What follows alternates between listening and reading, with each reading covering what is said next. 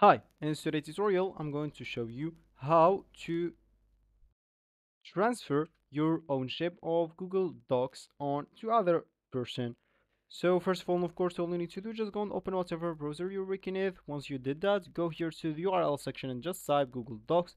Then that will take you into this page. From here, select the first link. Make sure it's not an ad or advertisement. And once you are here, of course that will take you into this page. If you are not at this page, make sure to go and check other links. Of course, once you are here, click at sign in. If you have already an account, to log in into your account. But if you don't have an account, click at the sign up for free to create your account. So once you did one of these options, you'll find yourself here with this homepage or with this main screen. And of course, from here you'll be able to actually like create a blank document or open some of recent documents or just choose some of their templates right here and start working on it.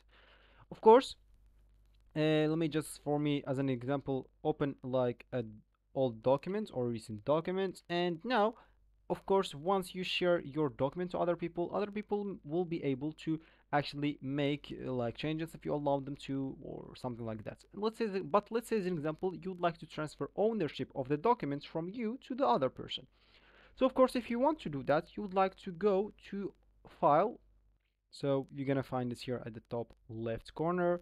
Click on it, then you would like to go down here and look for share. Click at share with others. And now, as you can see there, you just give it a name. For me, I'm just going to name it test, save. And of course, now you can actually like share it to someone. So as you can see, people with access, which is actually me, here I am the owner.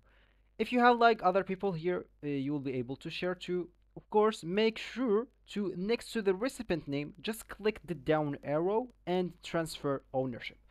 For me, I don't have any people here to show you how, but it's simple. Just next to the recipient name, just click at the down arrow and transfer ownership. Then click at done.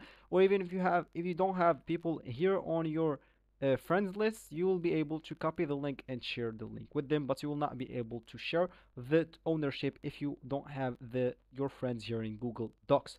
So this will be actually for this tutorial. I hope you like it. Thank you guys for watching and goodbye.